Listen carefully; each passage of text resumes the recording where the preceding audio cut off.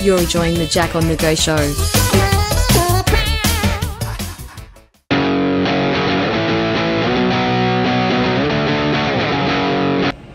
Okay, I'm with Jack Jr.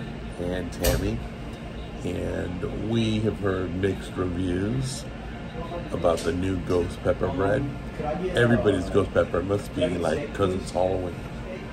I don't know, but usually they don't do a good job with ghost pepper. It's very mild, so we'll take a look at it. I'm having him try it because I ain't eating ghost pepper. I can't eat this anyway. So we'll take a taste. We'll let you know. I know if you guys like ghost pepper, they got it. Wendy's has saucy nuggets with ghost pepper sauce. Popeye's Chicken has a ghost pepper chicken sandwich. Everybody's doing ghost pepper. Kind of mild, because last thing they want to do is burn somebody's guts. Then they get sued. You don't believe me? Talk to McDonald's about their hot coffee. I gotta say, with these new wraps and these new dippers, and Subway's really reaching out. They're doing really good. The sidekicks, the foot-long cookie, and the foot-long pretzel, and the foot-long dippers. All that's doing real well. So we're making up the sandwich right now. We'll bring it right over here. We'll look at it up close. And he's gonna try it and let us know how it is.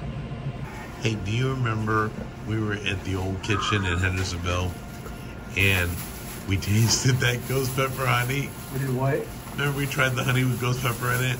Had the speckles in it? Mm-hmm. We both burned our guts out? Yeah. Yeah. Unlike fast food joints that tone it down. What do we got? What'd you order? It's ghost pepper. Looks like Italian herbs and cheese with like the seasoning on it. You got it with steak. Yeah, I got it with steak. Nice. It's all like that. Beautiful. So it looks like they just sprinkle ghost pepper on it, huh? Yeah, pretty much. It looks like it's just like a seasoning. Right. So. Okay, so give it a rating and let us know how it is.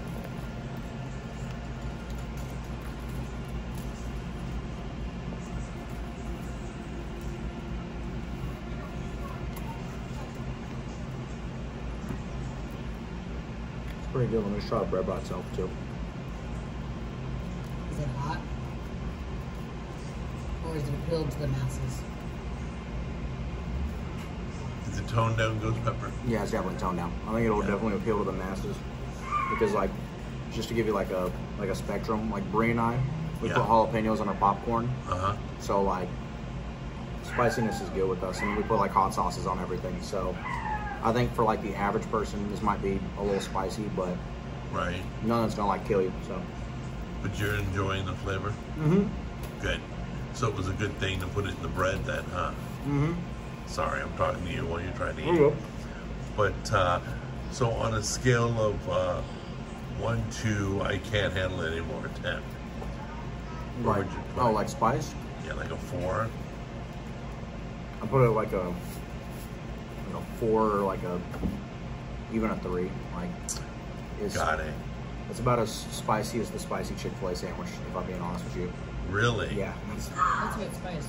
Wow. Well, maybe I can talk you into trying Popeye's ghost pepper. See if that's any better. I'd mess with Popeyes. Popeyes is like one of my favorite places. Really? Yeah. I freaking love their chicken. Yeah, I love Popeyes. All right, cool. Okay, well, let's get it up close really quick. Yep. You can see the reddish seasoning on the outside of the bread. It's like all those extra flakes that the Italian herbs and cheese doesn't have. So very cool. Yeah, I'm gonna finish this half of the sub. Take your time. Take your time, and then once again, thank you for trying it, because I ain't touching it. Yeah, no, it's chill. I love it.